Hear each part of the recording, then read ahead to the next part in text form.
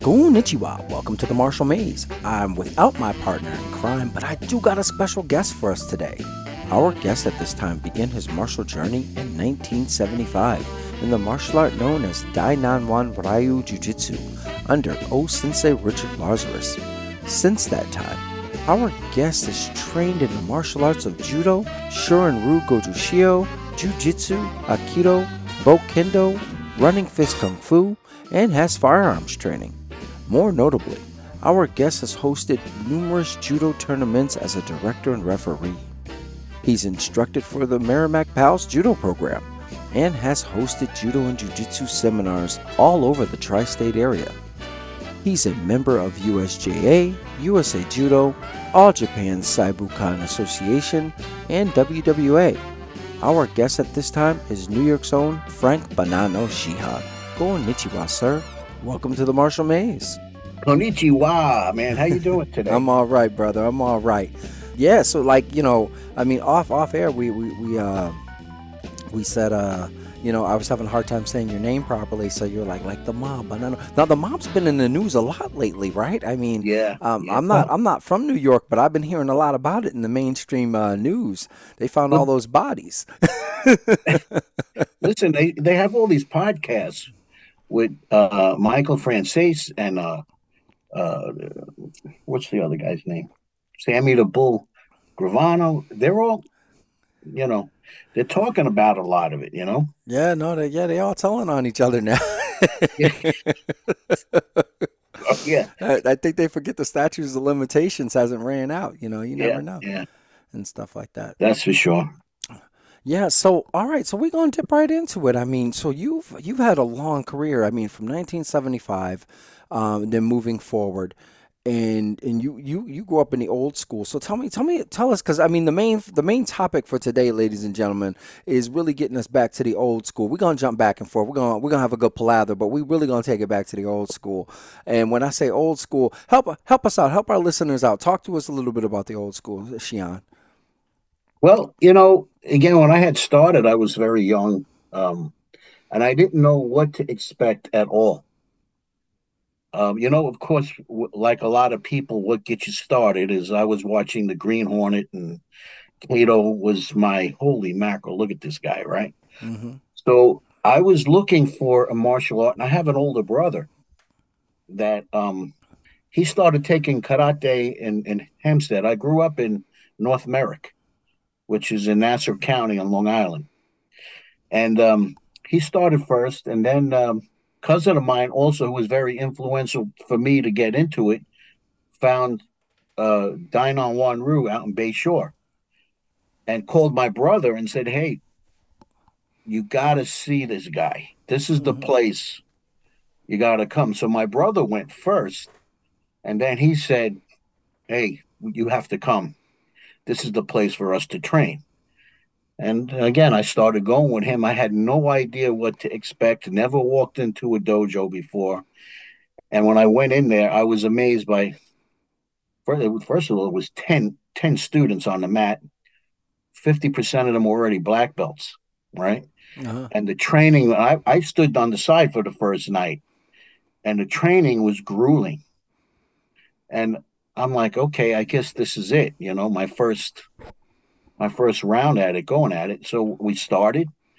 We had, at that time, our teacher had custom gis made for us. We actually had a tailor would size you up, and you'd get 2 gis, right? Custom. They were denim. He had the patches on it, the back patch, a tiger on the front, and started sessions.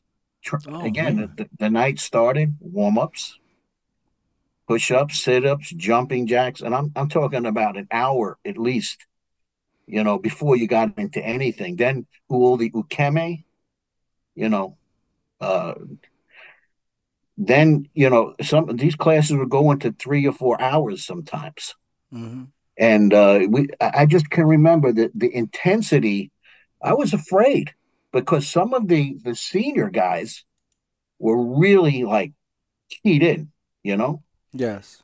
And and there was one black belt one black belt named Jim Rivera, which he's the Florida representative for Deadly Art of Survival. Okay.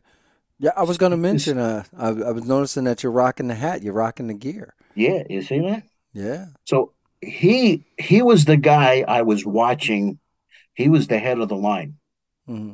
And I would watch that man move, and his technique was perfect. I used to watch him kick, punch, and then believe me, you couldn't wipe the sweat off your head.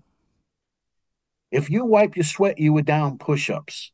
If you broke stance, you were down for push-ups. There was no softness here. Hmm. When we did Kumite, when we started doing Kumite, we had no equipment on. We were getting banged up.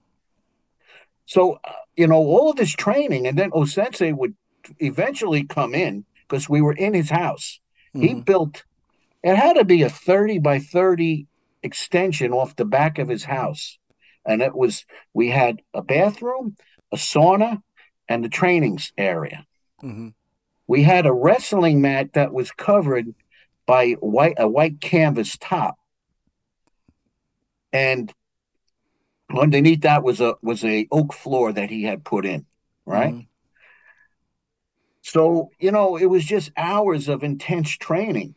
We were doing karate, punch, kick, we'd get into the jujitsu aspect. We were doing body grabs, rear body grabs, mug attacks, knife attacks, club attacks. You would just go, and even if the class loaded up to 15 or 16, people would sit down, have to sit because there wasn't space to be having everybody on the mat at the same time. Hmm. So, the first two guys would go, you'd watch the second two, and every time they're getting critique, I used to be told, because I started at the end of the line, you should have no mistake because you're watching everybody get critiqued. And of course, the pressure's on. You get out there, you're the last guy. You're like, but I got a great learning experience from that. Knuckle push-ups. We used to do kicking from Seiza, Mm. Maigiri, Mawashigiri, Yokogiri, and your top of your feet would bleed because as you have to lift your foot up and tuck back under, Hmm. you're rubbing on that canvas, the Oh top of yeah. your Oh foot, yeah. Yep. and all of a sudden you got blood. You got opening up the skin, and you can never stop, never. And the drills, the training was intense. After class, O'Sensei, he was a good storyteller. First of all, being a New York City detective, he had a lot of insight on the streets because he worked Fort Apache, the Bronx. Hmm. He worked in a lot of bad areas. He was a well decorated police officer from Mayor Lindsay, and he'd come back with stories of how he apprehended a guy and, hey guys, I did this, didn't work. I had to change it up. This is what worked. So we were constantly adjusting to what he would come back, you know, Oh, from well, hold dealing on. with. Well, let's explore that a little bit. Okay, so I mean, Yeah. because there are sometimes folks get so caught up on the traditional, they get what the term is conservative. They don't want to add anything new, and they want to just because this was the status quo, this is the way it's always been. And now what you're telling me is even back then. So we're going all the way back 1975. There were folk Yeah. that your old sensei was thinking, hey man, I tried this, it didn't work, Yeah. so Yeah. let's revamp it. Yeah. Yeah. He did that all the time, Mm, Sensei. He did that all the time. And again, even footwork patterns. Again, he was to me, he was ahead of his time in martial arts because of he was in the Air Force, but he had such a way about him. He was you walk into the room right away, you can feel him in the room. mm-hmm. He was one very charismatic and he was also big. He started pumping weights. I couldn't wrap my arms around this guy. They go, Frankie. That's they used to call me Frankie. Frankie, get behind me, grab me. I said, well, I can't get my arm around you, and well, grab my wrist, but wrists were fat. my little hands. I'm like, but he was a massive guy. He was, and yet could move. And again, we used to spar him, and which he really was very gentle with some of us, but some of the older guys, the more seasoned guys, I seen him hit them and put them into the wall, you know, and then say enough, you know. But again, the training again was I don't even see that type of training anymore today. Well, I mean, because you get sued. I mean, that's the first thing. I mean, and when I started teaching, I tried to do it, but I said this ain't working for me because the students are quitting. mm-hmm. As as I got into the 90s, I'm trying to still instill that training and that hard training, and it just wasn't happening where people could do it.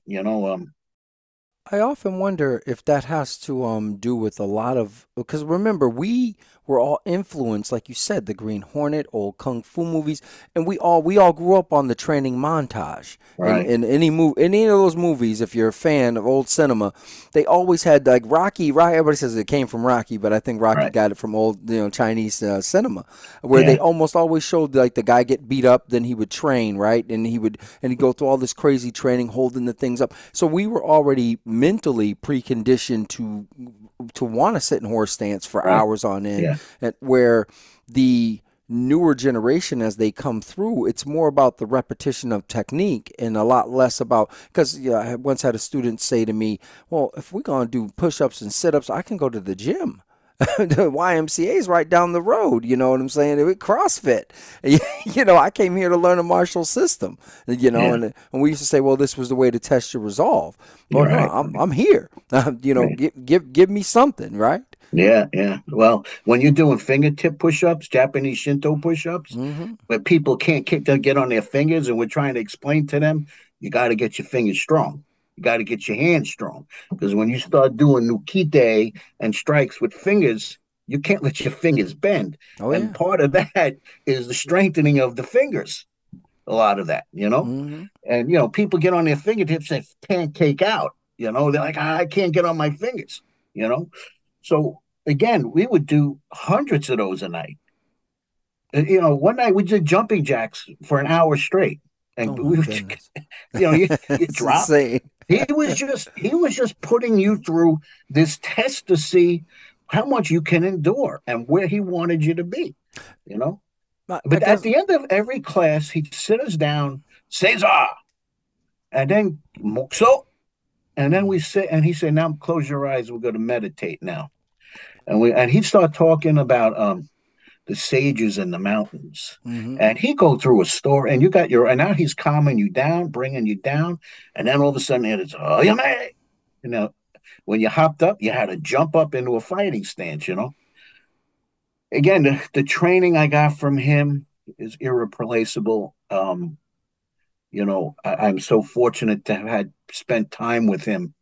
And the guys that we did have in the dojo were excellent, all of them.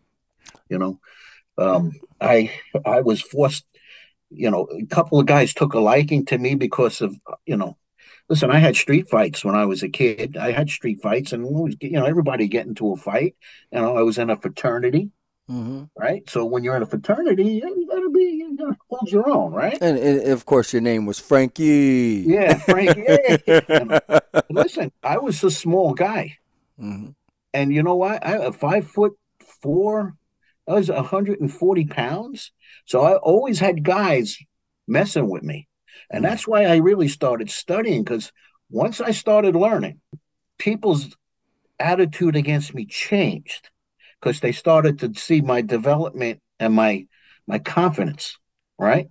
Yes. So but again, he really was a big part of it. And again, also Jim Rivera, man, let me tell you, he wouldn't let up on me. Him, and he had a brother John. Also, John was just as dangerous as him. Again, they would not let up. They took a liking to me, and they spent a lot of time in grooming me, Okay. And then I went off with Jimmy. We opened up the Owaza in Babylon, West Babylon. and we had all kinds of trouble. We had bouncers coming in, wanting to fight, and he would say to them, "Before you get to me, you got to fight him," and he would point at me. Mm. And they'd see me going, "Hey, little guy, hey, get on the mat. Let's go, man." And I beat the shit out of them. I would. It was, listen, you're in us. I did what I had to do to keep myself, at a certain level, Konnichiwa. I'm Israel Lopez Sensei of the Martial Maze. Right now, you might be asking yourself, what is the Martial Maze? Well, I'm here to tell you. The Martial Maze is a martial arts podcast that deals with the complexities and pitfalls that one encounters when navigating the field of study that is martial arts. These discussions are from the points of view of actual martial artists, and we cover it all, with the occasional special guest, who of course are masters in their fields of study. From the president of the United States Judo Association to karate and kung fu royalty. Myself and Barakulat Shidoshi have over 40 plus years of martial experience. So please join us as we make our way through the Martial Maze. New episodes drop weekly, wherever you listen to your favorite podcast.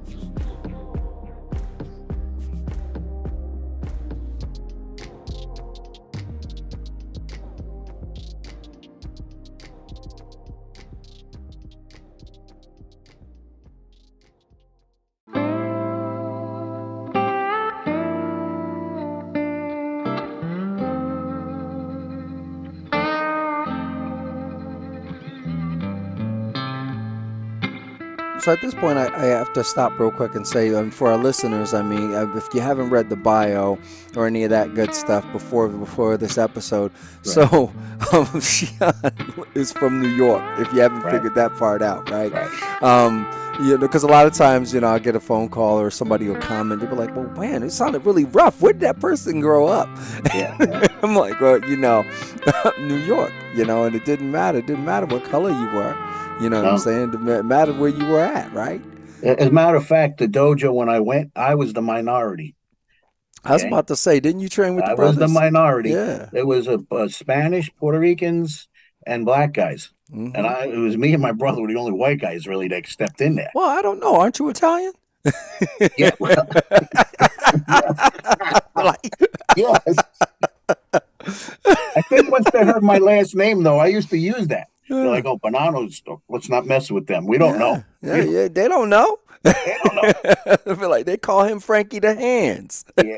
Because he was laying hands, Anyway, it was a great, actually, when I got married, I invited O'Sensei and Jimmy and John, the Rivera brothers, to my wedding. And my father went up to O'Sensei and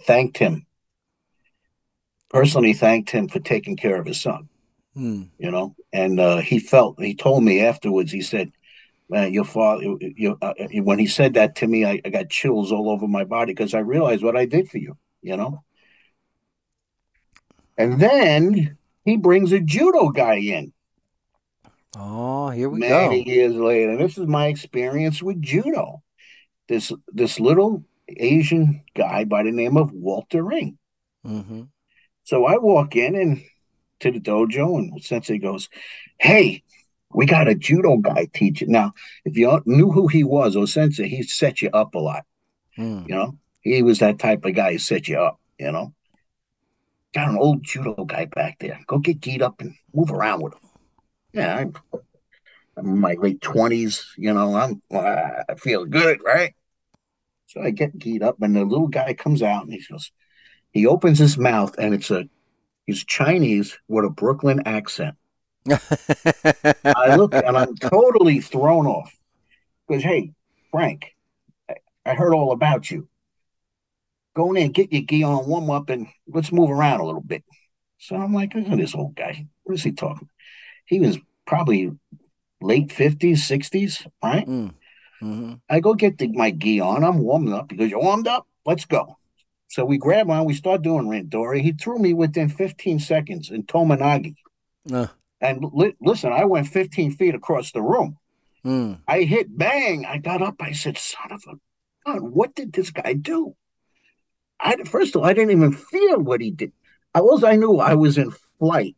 Uh-huh. So I got up and he's laughing. Yeah, what happened? I said, I don't know, but let's go at it again. And I went and I grabbed him, and we're moving again with the same throw. Mm. Boom, down.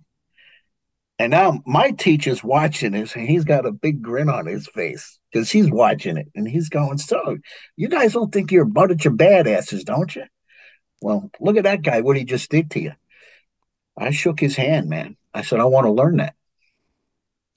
And that's when I really started learning the art of judo, the gentleness. What did that mean? This the softness and hardness. The softness is I didn't know what he did. He did it so good. The hardness is when I hit the ground. I like that. I just couldn't. I was amazed. I'm like, I said, Well, and we were learning judo throws. We had 30 judo throws in our system, and we were doing formal throws. Just mhm. each guy Yeah. throw and learn them. And in case you do them in self defense. But now you're doing them in combat now with a guy who's an expert in it. Mhm. Well, man, we went big on judo. That was it. Then we started going to the tournaments, and I was meeting different people, and I'm like, wow, this is a whole. And working with different guys, I was amazed on how great those judoka were. You Mhm. know, I met Rusty Kanakogi, Mr. Kanakogi. I trained with also Matsumura Sensei, which that's an old other part of my history.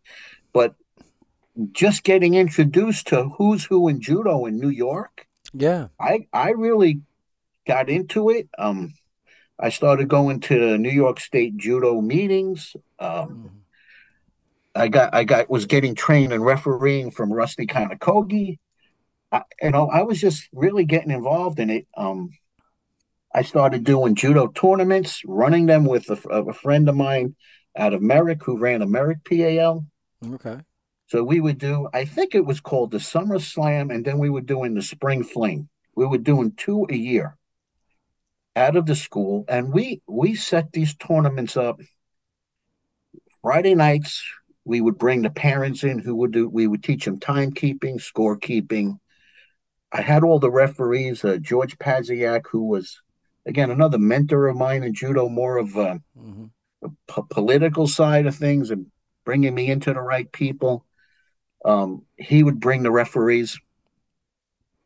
We had the ambulance set up, the medic area.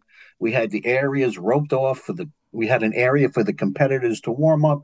I mean, we were doing it really well. We would run about 150 to 200 kids in about 3 to 4 hours. Oh, wow. Done, everybody out, gone. You know.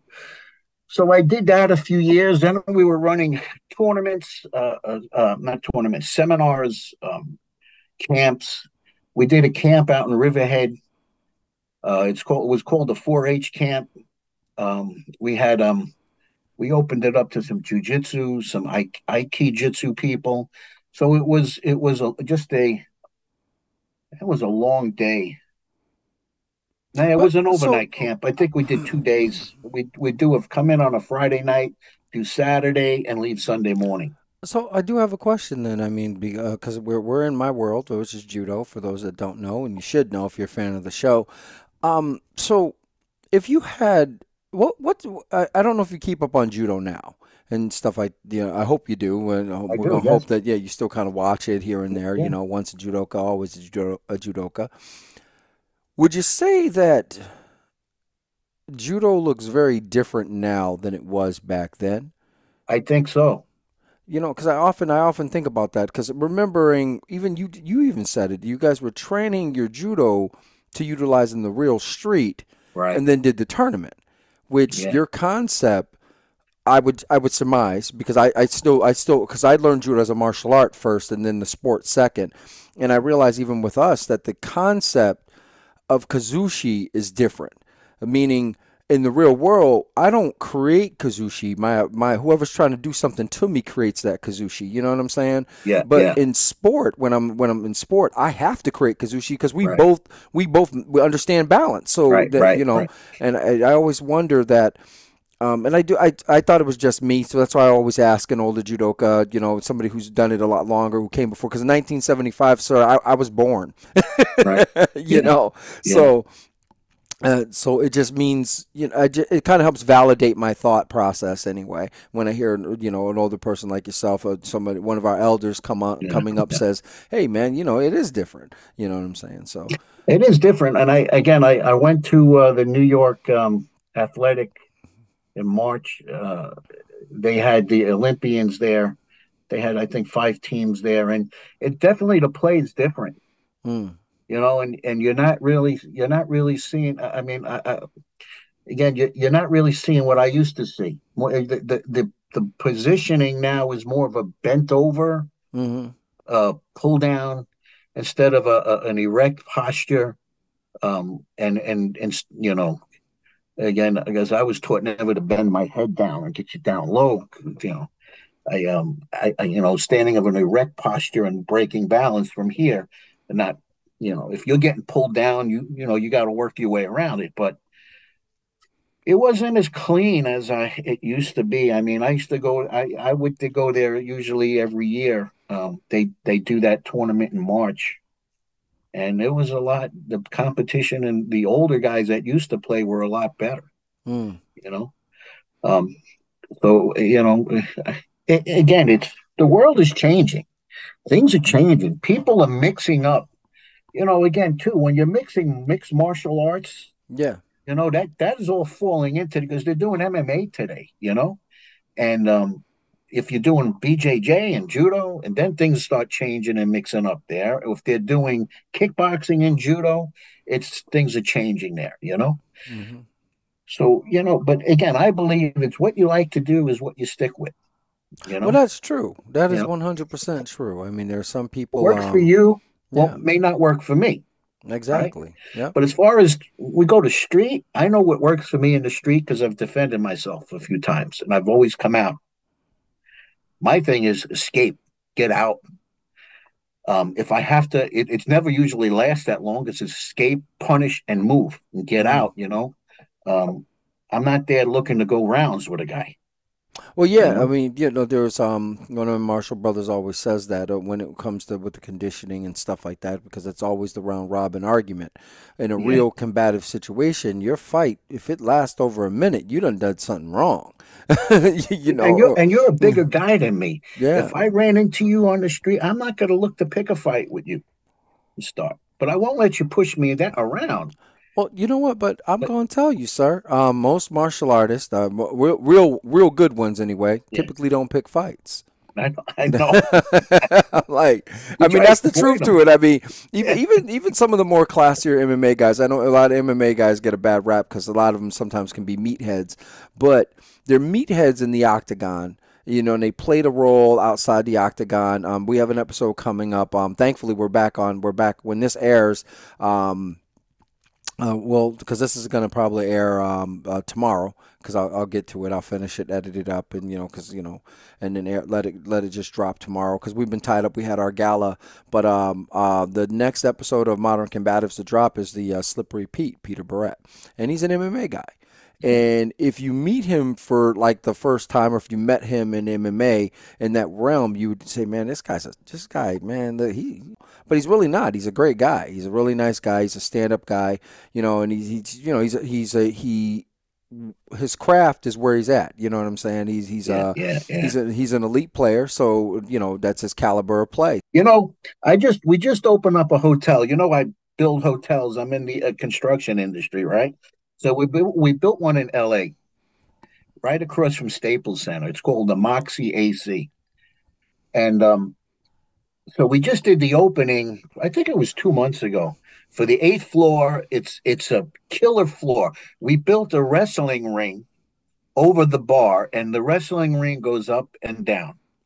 Oh, So they, what? That's yeah, gonna be yeah. If you ever bananas. want to Wait a minute, go wait a out minute. there with Like me, I'll take you. WWE I tell style you, wrestling ring? Yes. Oh Yes. man. Yes. Oh, diggity Yes. dog. I got to show you a video that I took when we opened it. We had women wrestlers up there. Oh, that's gotta be Yeah. awesome. But anyway, who came in and I walked right into him? Chuck Liddell. Oh wow. And he had a big grin on his face. Because when I turned, he was right there. I said, Chuck Liddell. He looked, smiled. He put his hand out. We shook hands. Great guy.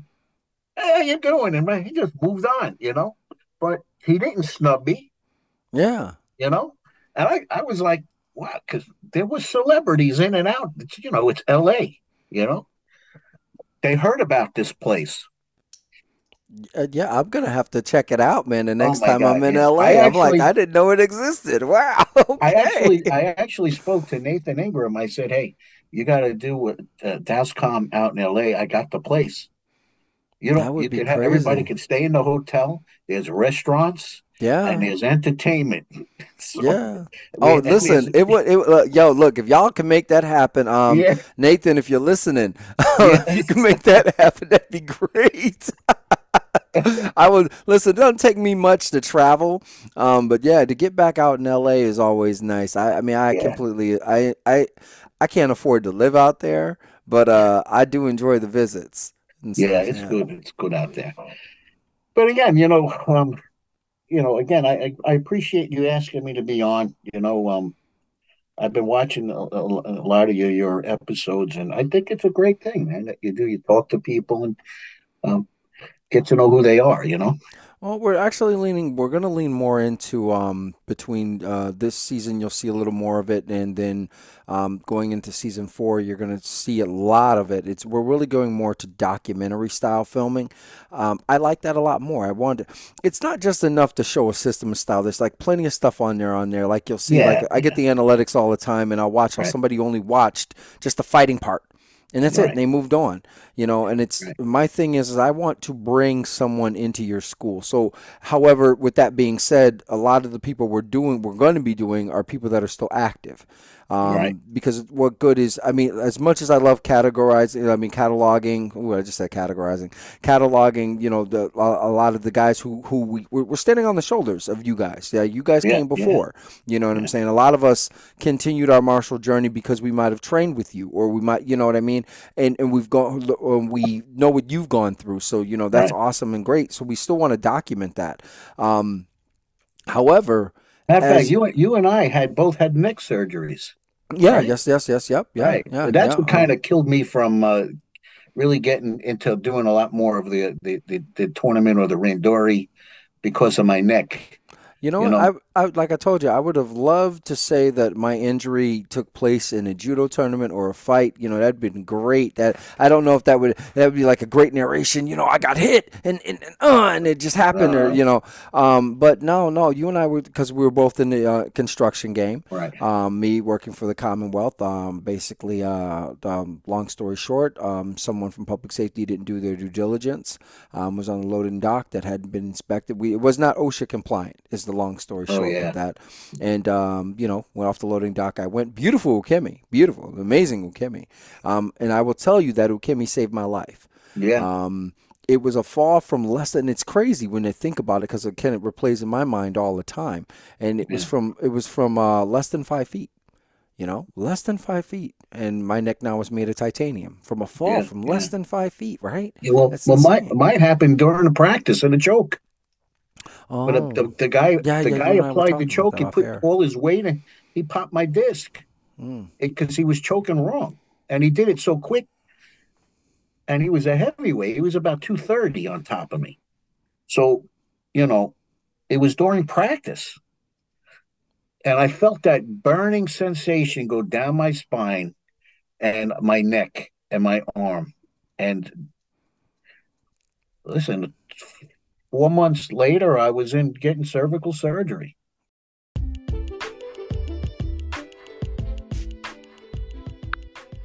Konnichiwa. This is Israel Lopez Sensei. If you like listening to the Martial Maze, you might seriously want to think about becoming a supporter of this podcast. To do so, simply click on the support button. With a small monthly donation of $1, you will help support future episodes. Thank you once again for your support, and thank you for listening.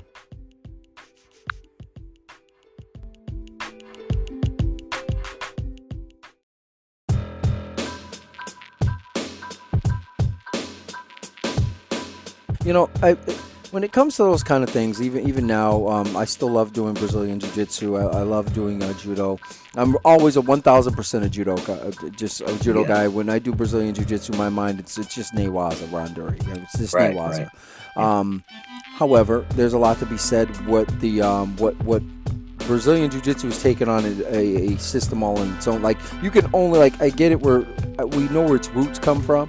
You know what I'm saying? But definitely, these guys major in fighting on the ground. They major in fighting on the back. They're great at it. And they really are. You know what I'm saying? And stuff like that. So you can't take anything away from that. It's its own thing. And they actually evolved the culture of the dojo. I went to a buddy's place a couple of weeks back, and everybody was really just laid back. Like I'm so used to a formal class, you know, everybody's ready, bowing in and all that other good stuff. But no, there's some people kind of trickled in. Yeah. You know, they got on the mat, they bowed, hey, how you doing, you know, professor? You know what I'm saying? I like that too. Instead of saying the sensei, all that other good stuff, they're kind of going with more of the academia kind of thing, professor. You know, and you know, they get on the mat and again, guys aren't horsing around, you know what I'm saying? It's like you got different levels of play. So no matter what rank you were, or no matter where you were, beginning, first day, second day, everybody kind of did their thing. But so I keep wanting to say coach because that's the judoka in me, but the professor gets everybody on, you know, and goes through the lesson of the day. And then when you break up the workout with different people, well, if it's your first day, you know, you boom, you got somebody who's come before you who's going to kind of help you out in that department. You know what I'm saying? And stuff like that. However, with that being said, I have heard a lot of horror stories. And even myself, when I'm playing with somebody, look, man, I don't need you to kind of knock me out in a choke to know if you got me. You know what I'm saying? And stuff like that. Once you got my arm, I know you have that arm bar. It's there. You know what I'm saying? So I'm going to tap. I'm not going to let you extend. I'm not going to be trying to twist. Because I always say that's how injuries happen. You know what I'm saying? Like, you're trying to escape. I'm trying to flip my body. Now, if you come with something weak, then maybe I'm going to do a thing. But, again, your knee is not meant to bend sideways. You know what I'm saying? So when you got that knee bar, as soon as it's there, I'm going to tap. I tap. And I have worked with people who get frustrated with me. They're like, yo, man, come on. You could be a little more intense. And I'm like, listen, bruh, it's not worth the injury. Right. You know what I'm saying? For me, I'm like, I want to learn. I want to be good with this. It's not worth the injury. Same thing with judo. Tell adults all the time, ukemi, ukemi, ukemi.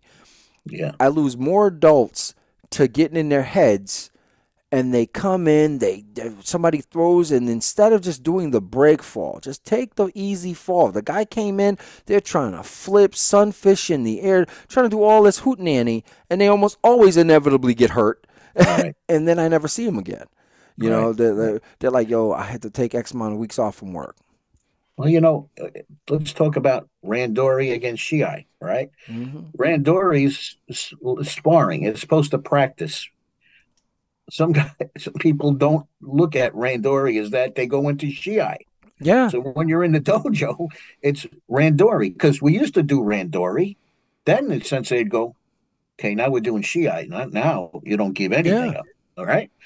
But there was a difference, you know. It's Randori is sparring. It's practice. Try your stuff out, move around with the guy, get fluid, get moving, get motion going, you know. And you know, again, that's when people get hurt. They resist. I mean, when I was moving around, if he had me, I'd go. Yeah, just go. That's why we learn to fall. I mean, that's the whole point. The whole purpose of ukemi is so that I can continuously get back up. That's right. That's right. Oh, man, you take a good break fall, you roll out and you come back out of it. You know, you go to the guy. Hey, great man, that was great. You know, but when guys are fighting and then you see the arms, you know, the shoulder injuries, the knee injuries, the ankle injuries. You know. Yeah, you know. So we at my school, what I do is I'm a huge fan of burpees. I think burpees make the world go round. So when I see someone in class, so when you run Randori, you should be all offensive not defensive. I do have a couple of defensive players. That's the way they like to play. They're just very Right. defensive. But I said for Ronduri, you're supposed to be all offensive, no defensive. And if I catch you blocking, stiff arming, and you're not coming in, like I can still stop your motion in order Right. to counter or something like that. That's Right. great. But if I see you're blocking and you're not really giving anything up, that's too much like Shiai. And now we have to live in Burpeeville, Planet U. Right. You know what Yeah. I'm saying? Yeah. I agree with you. You got a good point on that. I mean, that's the truth, man. The truth. Yeah, definitely. Again, I just love, and again, I just promoted 4 young boys to yellow belt in judo. Nice. They're 8 and 10. One was 10, the other 3 were 8, and one of them was my grandson. Oh, And that's when I got 2 grandsons. The little guy was not ready yet, but they just put him into wrestling. And my okay. wife saw him. She said, Frank, he's doing good at the wrestling. I said, well, that'll give me an edge for next year. That if Yeah. he's good at that, he'll be a little more serious when he steps on the mat. But It. it's great. And we went to World Judo Day in Hempstead. Uh-huh. The ex-president of WSJA set this up, and then we had a gathering for 2 hours, and I brought them with me, and then they got the spotlight. Nice. Let's see, do a throw, do something. And they, at first they froze. It's their first being in front of people, right? But they got into it, and I love that. I just, I had a youth league before in Copeg where I used to live. Mm-hmm. So I had approached Copeg Youth League, and would you like a judo program? And I explained everything, and we wind up doing it. I signed up 50 kids in one night in 2 hours. We had to close the door. There was more people. I couldn't take more than 50 kids. Yeah, They that's kind of insane. like Yeah. said, that's enough. How are you going to do more than 50? And then I had both O'Sensei and Sensei Ing helping me. One came on Tuesday night, and the other one came on Thursday night. Yeah, that's still a lot of So kids. Yeah. I had a lot, yeah. But out of 50, we took 20 to the tournament, Mm-hmm. and 10 of them placed Nice. second and third. That's nice. I like And that. listen, I gave it up because I moved further out east. Couldn't do it anymore. But again, 50 kids. I did 6 months with them, you Mm-hmm. know. No, that's awesome, And man. again, kids are great to work with. Well, I mean, that especially with something like judo, with the toxicity of the world, the way it is, especially now more than ever. Um, uh, it's my own personal feeling about this. Teaching a child how to punch and kick is just like the way I say it to parents, and I know there's going to be some folks out there that are really going to get in their feelings by my next statement. But go ahead, get in your feelings because this is my opinion. Right. Opinions are like assholes. We all have one. They all stink, right? Right. Um, Look, would you give your child a loaded gun and send them to school? And what I get from everybody is absolutely not. Why would I do that? Well, here's the thing. When you teach a child to punch and kick, now hear me out when I say this. There's only one way to teach a child, or one way to teach punching and kicking. It's correctly, period. If you can't teach it correctly, don't teach it at all. Correct. So I'm teaching you to punch and kick correctly, which means you do more damage. Look, a martial artist is as close to a superhero as any of us are ever going to be. We can Right. do things the average person cannot. Period.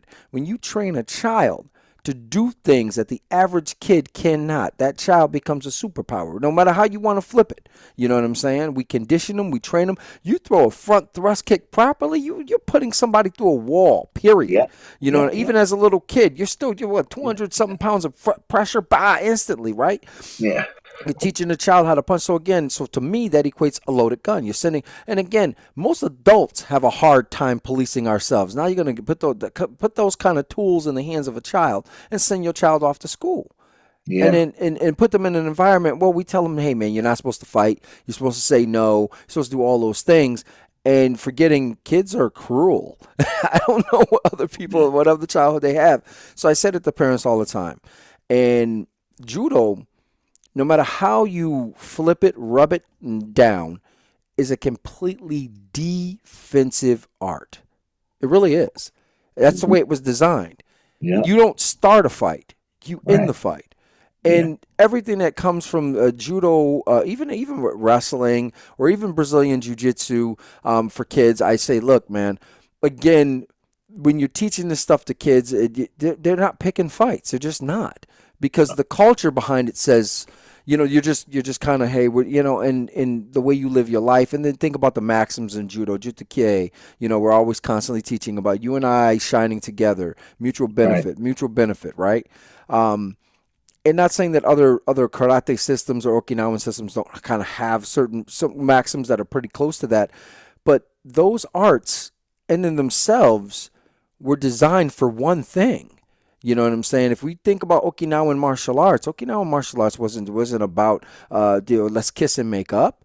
It's the first action. Like one of my martial peers always says, Askin Sensei, your first action or combinations of actions should be able to neutralize the perceived threat. Now, the one caveat that gets missed, and you hear it in Jitsu all the time, is by lethal means, period. Yeah, I'm taking you out.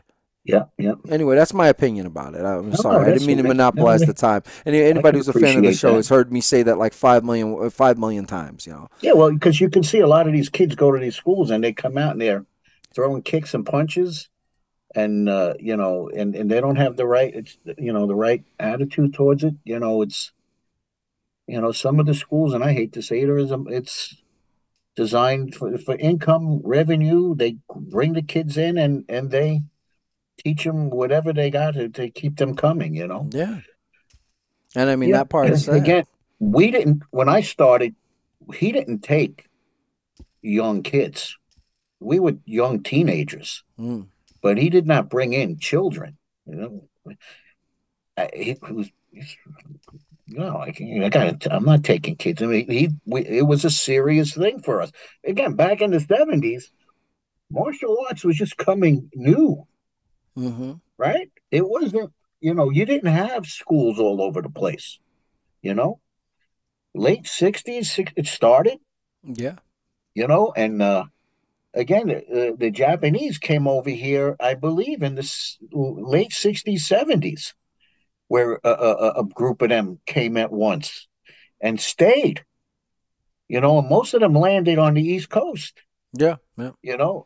I don't know who wound up on the West, but they came in on the West and they wound up on the East, because they were told to go out from the universities and promote judo, and they wind up staying. Well, I think some of that had more to do where the Chinese were more about they didn't want to share their art, their system, because even with that, what folks forget. Look what Bruce Lee went through with that. Oh yeah, right. I mean, like that was a huge no-no. Like you didn't know this is the way we had to live. This is how we defend our lives. This is our secret. Why are you sharing this? This is part of our culture. We don't want to share this. Where judo, Kano envisioned it for everybody. So he was like, he trained he said, listen, go out there and fight. Go out there and do these matches, these challenge matches. And that's kind of where the Gracies and stuff like that, when they were learning, because he was a judoka, he came over to get good at the challenge matches, and there it is. In Japan, all the judos and all the schools, they all learn judo. Yes. It's their culture, right? So I went to Calhoun High School. We had Coach Burry, the wrestling coach. Excellent, one of the best coaches that we've had out on the island. He was teaching judo in the class during gym. Okay, guys, we're doing judo. You never hear of a wrestling coach teach judo. What do you teach? Ippon Seoinage, Osoto Gari, Ogoshi, 3 or 4 basic throws that he knew was set up into the wrestling, into Newaza. Because it really does. It really does. And again, it was like, listen to this, Still had an Olympian come out, a guy by the name of Sammy Boone. I don't know if you remember him from way back. Yes. Sammy Boone used to come to our school as what do we call a teacher that comes in part-time? Substitute, I guess. No, no, it's He I would was come in occasionally if the teacher was absent. yeah, substitute. A substitute, yeah. Yeah. He'd come in and then he'd go into the gym. Sammy Boone. So again, I met a lot of people in my town, that just through Well, martial arts. well, everybody asks a lot, and they forget that that places like the tri-state area in some parts of Massachusetts, well, New England, I would say some parts of Mass. One because of Westover Air Force Base and stuff like that, which is located in Western Mass, but you had the tri-state area, you had half of New England. There was a mecca at one point in time of martial talent that just flooded in.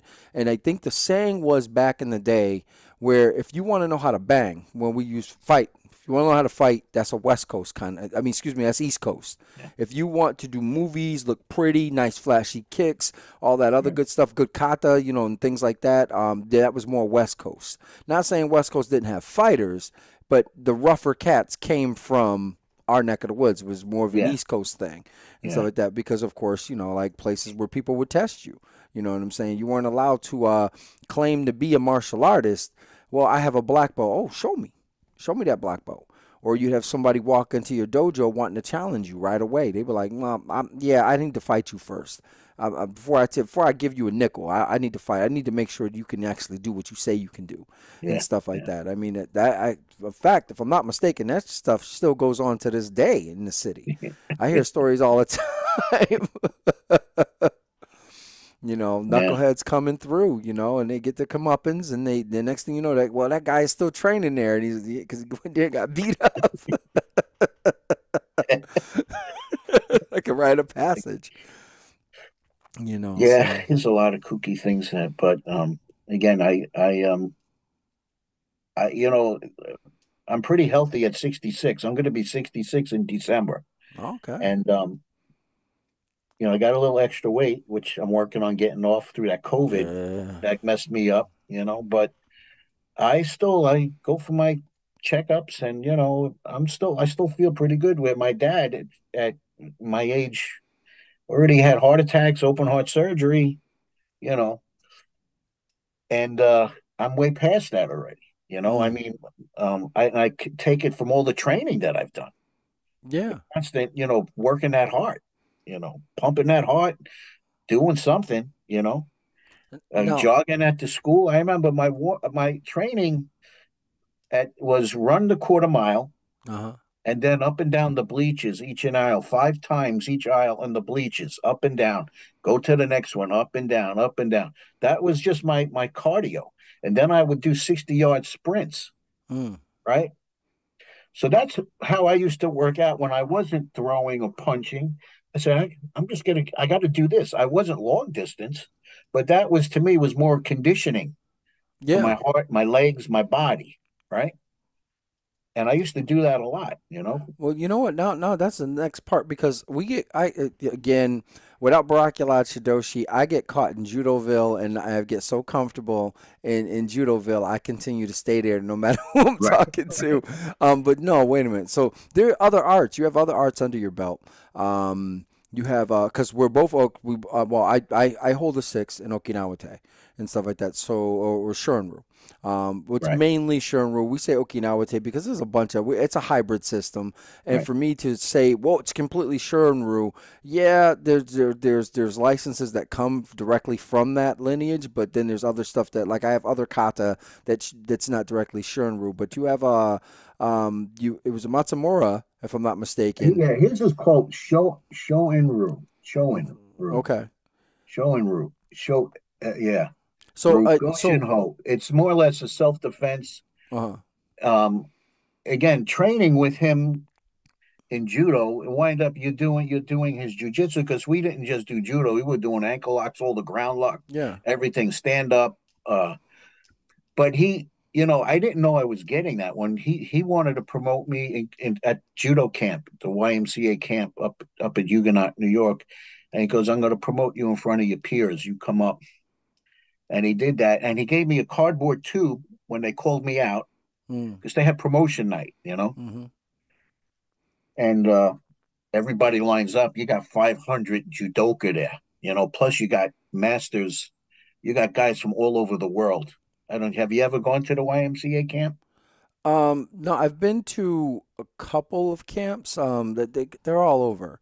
There's Yeah. a gentleman out by me. He used to have one in Rhode Island all the time, and I'd go to his camp and So stuff this like one that. So you had everybody from around, coaches, Olympic coaches, yes. everybody or that would be there. And he promoted me there, and he gave me a cardboard tube, and I bow, everybody clapping. I sat down, and I didn't open it yet, but when I opened it to look, he had another certificate inside. Mm-hmm. And actually, I'll show you. I'll show you. I got it here, and I read it. Oh wow, look at that. Okay, Okay. that's his Uh-huh. signature and stamp. So he gave me this, Mm-hmm. and what happened is one of a guy by the name of Harry Glockland, a big jujitsu guy from New Jersey, Okay. came running over to me. And he said, "What did he give you?" And I said, "Well, all right. I mean, I give me a note on it in his this jujitsu system." He says he must think very highly of you, and he said he doesn't really give that stuff out to anybody. Yeah. And I said, "Well, I didn't ask, I didn't know it was coming, you know." And Oh, that's the cool. relationship I had with that man, he used to come to my house. My wife would cook dinner for him. We used to train in my backyard. I throw the mats out. I had my uki back everywhere I went. I brought him. We trained, and I did so much with him. Well, I mean And that's that's a whole nother level of judo with him. He's considered the vanguard of judo in this country, mm-hmm. and I just he opened my eyes to even more. So when I started doing seminars, there was jujitsu guys, kung fu, karate, weapons, whatever. There was no one teaching judo. Mm. So they would like, would you like? So what did I start teaching?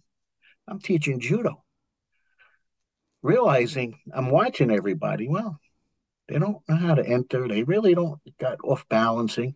I just would break down basics. So I was labeled the judo guy. Yeah, that I said, I okay, that's I have that fine because familiar nobody's title. teaching it. I trained in it. I did well with it, but to me it was okay. I'm honored to take that. You guys want to call me the judo guy? Fine. That they never saw me punch a kick, but I can do that, hmm right? Well, So people forget there is striking in judo. It just comes later yeah, and stuff. Like anybody that knows any of the katas will tell you, oh no, yeah, yeah, there's striking. I yeah. mean, but Right. but again, that's not the major principle. Yeah, I always laugh about that. I'm like, all right, look, I always call it the covenant judo chop. Yeah,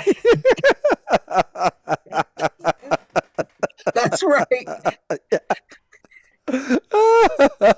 Austin Powers brought Yeah, that back. The yep, the judo covenant chop. judo chop. No, what's crazy is it's an effective technique, Right. and it looks so ridiculous, like Yeah. it shouldn't work. And then you tell people, look, if you hit them here, they're gonna fall down, Right. and they're gonna be out. And then there's a whole thing on YouTube Yeah.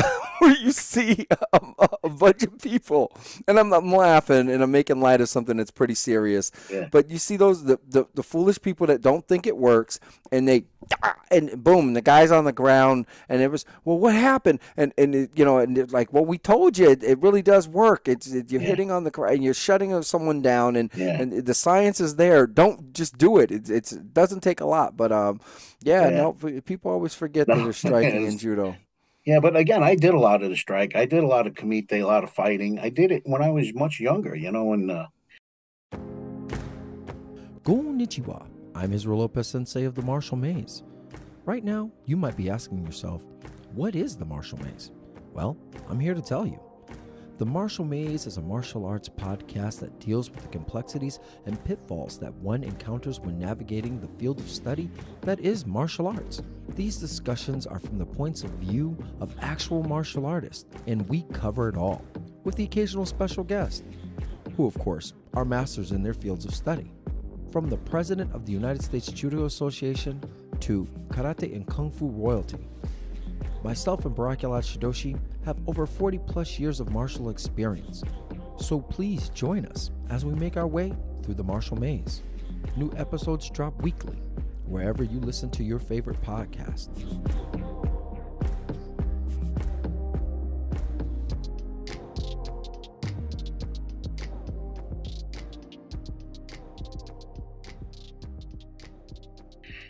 And again, after I sustained that injury, that kind of slowed me down a bit. But I still can work a bag. You know, I used to love working a speedball. You know, the double-ended bag. Yeah, oh yeah, yep. Love that, Got the man. headed My hands got fast. So if, you know, going back to guys I train with, I played with Cjo James Robinson, running fist kung fu. I spent a lot of private time with him because what I used to say, you know, I need something to close the gap. You know, because I'm not waiting for a punch all the time. You know, because everybody demonstrates a guy throws a punch. No. Because I also worked with boxers, and you want to wait. Those boys throw hands. Yeah, I was about to say, there's right? more than one punch coming. Yeah, exactly. But James showed me to hit tack first and showed me the traps, how to trap, and then we were working the throws into the traps. Yes. So he and I, because if you ever saw him on YouTube, he's fast. And he was a big boy, right? Big, fast hands. And when I first saw him, I said, that's what I need. Because I started looking at Wing Chun, right? And I'm saying I'm missing something, part of my, you know, as I'm growing, I don't like throw punch, throw straight punch, throw roundhouse looping. Who does that? Right? I'm like, no, man. I need to understand the trapping, how to set myself up. How do I get in and disarm them with their arms, you know? Yeah. Okay. And he showed me that, and I tell you, his thing was attack first. If the intent is there, attack first, right? And I said, okay. And then when I started doing, you know, rear cover, back, punch, body, boom, then he showed me the rake and, you know, some of the kung fu forms. It was though in live action, and now he and I are working together. I'm adding my throws, I'm adding my arm bars, my wrist locks, because I said, yeah, nobody grabs wrist like that to me, right? How do we get when a guy's throwing? My teacher used to say, if a guy's throwing a jab, when do you want to grab his? When the hand's back, right? Throw it, grab it now. When his hand is back, you got in here, right? And that's where you could trap it. So we, you know, I just said I have to develop this, and I worked with him for quite a while. And he passed away a couple of years ago. I also got to meet James Berkeley. I met him at it was a combination tournament, self-defense tournament, judo tournament, Aikido thing. Aikido. Yeah, and I went and I was judging, and he happened. I heard this guy Jim Berkeley, a student of Steven Seagal. I said, oh, and this is back. Oh, that's Aikido. Probably back in the 80s, late 80s that I met him. The 80s, early 80s. And I went up to him. I introduced myself. And I met him. He lives in New York City. And I did some light training with him. Nothing heavy, but he gave me some concepts. And we talked about his training in Japan, because he was there for 10 years, and that's where he met Seagal. And he was he fell on, you know, his thing was more tactical studies, you know, firearms, weapons, you know, and it is very, very deep guy, very deep. Well, I was going to say, one of the things with Aikido is not meant to be sport. It wasn't designed to be sport. And people look at those arts like Aikido and say, oh, bullshito, doesn't work. It wasn't designed for a one-on-one confrontation with two hands with fists. It just wasn't. You know what I'm saying? No, it was designed for when it's literally, again, a completely defensive art where I'm minding my business, you come at me to do something to me, and I'm just really redirecting your energy. Boom. And stuff like that. And it sucks that it gets such a bad rap based upon, well, the people, no one just walks into you. It's one of the funniest things is when somebody said to me, no one just grabs you. and I working security for as long as I have, even in real fights, being in real fights, I've been grabbed plenty of times. Yeah. And it's just weird when somebody does grab me and stuff like that, because you're like, holy shit. I just got grabbed. Oh my God. Did he seriously just give me his wrist? Oh, thank you, sir. Yeah. I'm like, my life just got so much better. And then techniques that we always say that you'll hear plenty of fighters go, or plenty of people as martial artists will see it and say, that technique doesn't work. It doesn't work. It doesn't work. And then you hit somebody with that technique that doesn't work in real time. The first time you hit somebody with Kote Gayashi in real time, and yeah, it worked just the way it was supposed to work. Yes, and they're like, well, no one, your two hands like this, he's gonna punch you with the other hand until you're in real time. And he's on the ground. That punch never came. He was never there. It didn't work out for him the way. But again, we're martial artists, so in our minds, we're going, nope, I would have done this as soon as the hand pump. I would feel that. And again, it goes back to the statement I said earlier during this conversation, is real fighters aren't getting into fights. So yeah, look, you come at me with this, I'm gonna feel that. But you and I probably will never fight in the first place. Right. You know what I'm saying? Right. I mean, me personally, in real life, I'm not. Look, people get in their feelings when I make that statement all the time. I am not getting into fist fights anymore. I'm too old. It don't make any sense. I'd rather just shoot you. You know, or use a perceivable weapon. I'm like, that was the thing. Jim would always say to me, listen, go get a gun permit. I'll show you how to shoot. You know, he went for professional shooting. He goes, so we'll go to the range in Jersey because I can do that, but I can't, you know. But he said, you know, again, his whole thought thing is about tactical, strategic fighting, what the arts were really about and developed for. And that's how deep he is. Well, we are officially at time. Okay. And you know, no, brother, we gonna have you back on, man. I enjoyed the play. Hey, and I'm really thankful. I mean, I hope you had a good time today. I did. I like talking to you, man. I'm about to say, you and I, we've had palathers, but we want to do one. I definitely want to have you on again with Barack, because they're quite sure he'll have a whole another take, and I'm really grateful and thankful that you decided to do the episode with just me and stuff like that, which is great. Our fans definitely enjoy it. And again, he is rocking, ladies and gentlemen, the Deadly Art of Survival hat on today. It is still, to the best of my knowledge, the #1 magazine and on Amazon all over the world, ladies and gentlemen. And also in the 15th issue. Yes. Oh, yes. I forgot to talk about that real quick. So yes, you are in the 15th issue. Yes, I am. Because that was brought to my knowledge, I think, after the fact. Or it might have been before. I don't know. I have to call Glenn. I'm like, but yeah, man. I'm like, so again, ladies and gentlemen, we've been talking with Shihan Frank Bonanno. Did I not butcher it? Did correct. I get it? Did I get it? Oh, good. Because I was really gonna let my inner Italian come out and be like, Frankie, the hands. You know, he's gonna lay hands on you. Oh, and you know, and then now next thing I know, I'm gonna get hate mail. we don't want that. All right, so I'm Israel Lopez Sensei without my partner in crime, Barakalad Shidoshi. Shihan, want to tell the folks goodbye? We're waiting on you to tell people goodbye. Oh, goodbye, everybody. Thank you. I enjoyed the time I spent here, and I hope everybody enjoyed it.